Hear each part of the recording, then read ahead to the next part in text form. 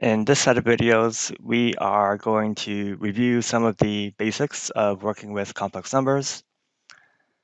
And this series of videos, it's intended for students entering EE 1202, which is Introduction to Electrical and Computer Engineering 2. Now, before we look at complex numbers, I thought it would be a good idea to talk about other types of numbers.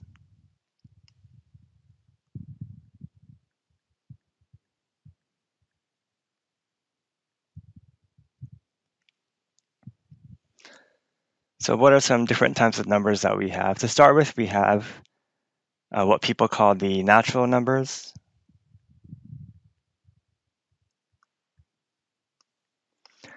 And these are just the numbers 1, 2, 3, 4, etc.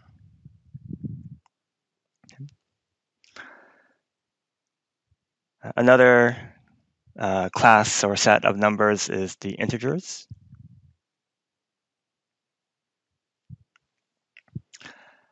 And this will include all of the natural numbers, but it also includes 0, as well as all of the negative whole numbers, so -1, -2, etc.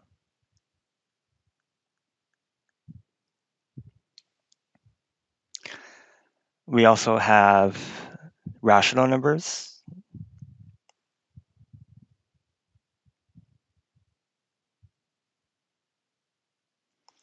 So what is a rational number? A rational number is any ratio of two integers. So some examples of rational numbers would be 13 over 28,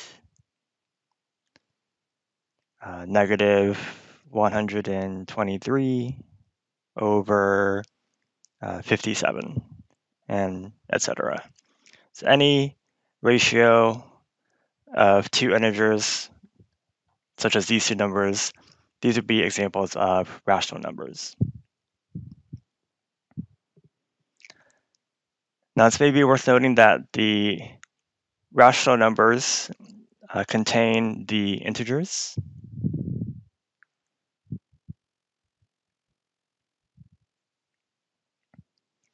And that's because every integer is a ratio between itself and the number 1.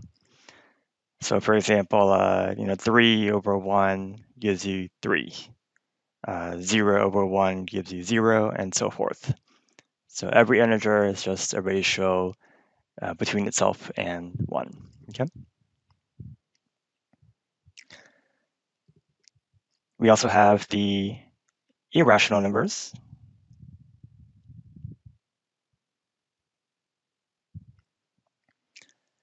And as the name suggests, these are numbers that are not rational numbers.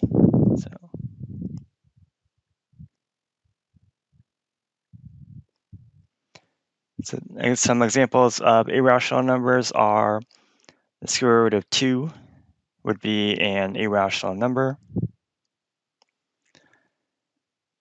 Pi is also an irrational number. E is also an irrational number as well.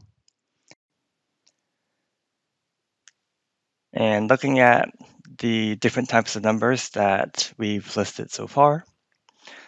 So we started with the natural numbers.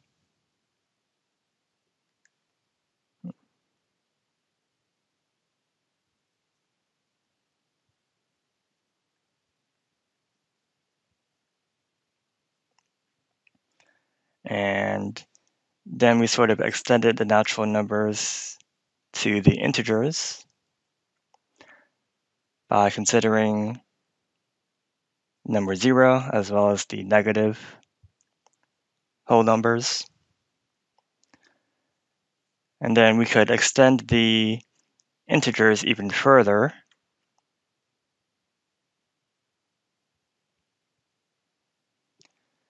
by considering ratios between integers to get the rational numbers.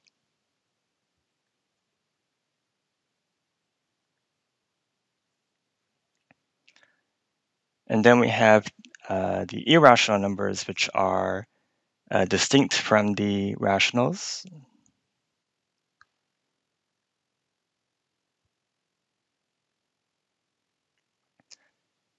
And finally, for now, if we consider the set of all the rational numbers together with the set of all irrational numbers, that would give us the real numbers.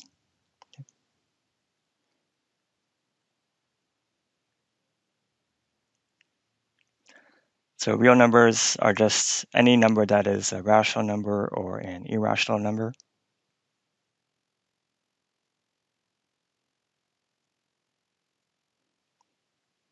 So in this picture here, the two sets, rational numbers and irrational numbers, those two together would constitute the set of all the real numbers.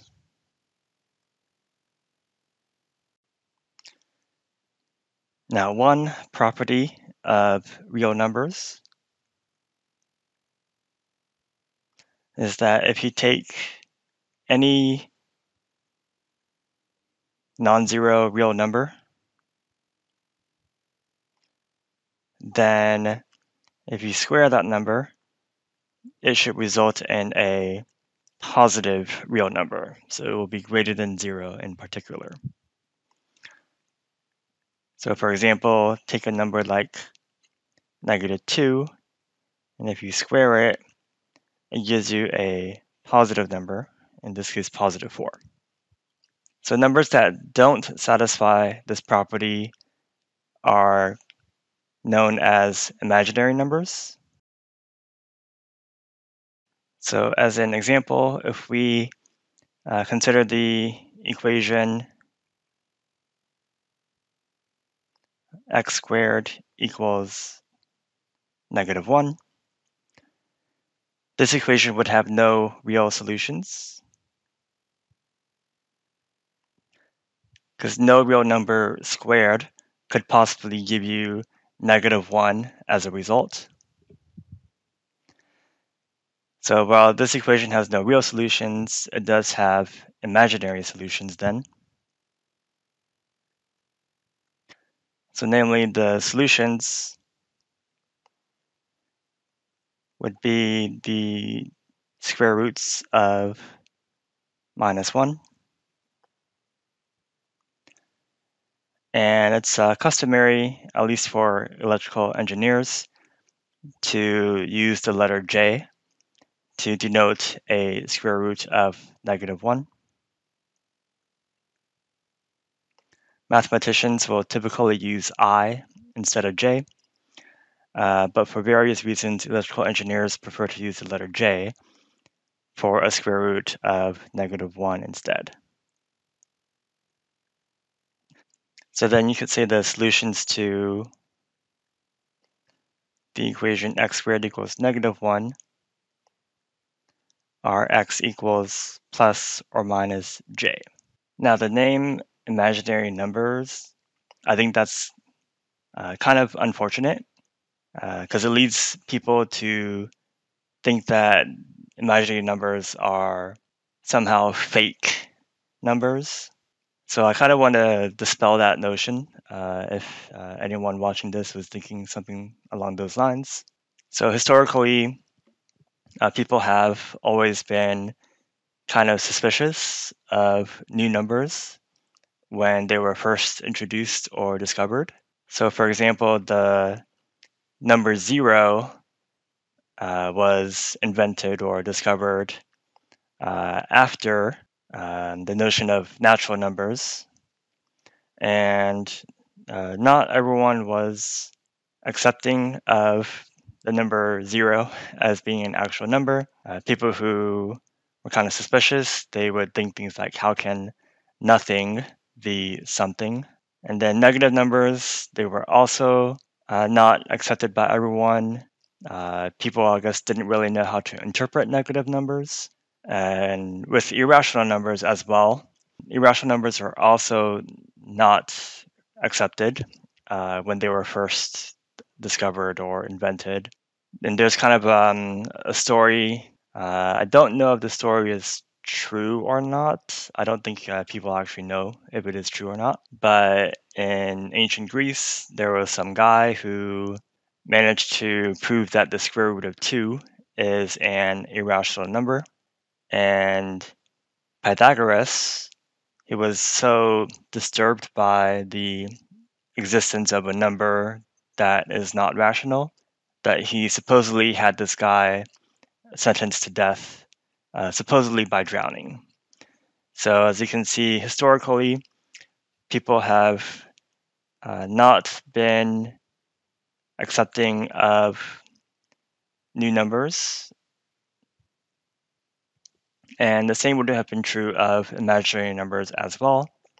So, even though imaginary numbers come up quite naturally in trying to solve even simple equations like x squared equals -1, but people couldn't really, or they didn't know how to interpret imaginary numbers, and therefore they were met with a lot of suspicion.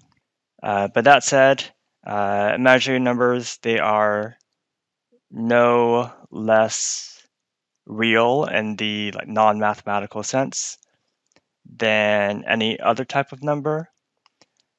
And the reason why we are going over complex numbers is because they prove to be a very useful tool for electrical engineers in particular.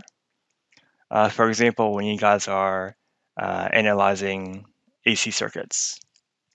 And you'll learn more about that in your classes as you continue along in your studies.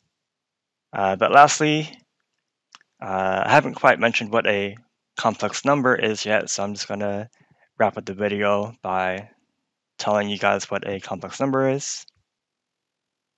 So a complex number is a number of the form a plus jb, where a and b are any two real numbers, and j is our square root of -1. So j is the imaginary number. So a complex number is a combination of real numbers and imaginary numbers then.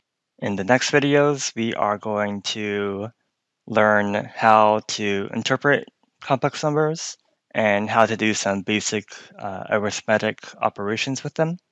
And I might do a video showing you guys a little bit of how you might use it in your class if I have the time for that.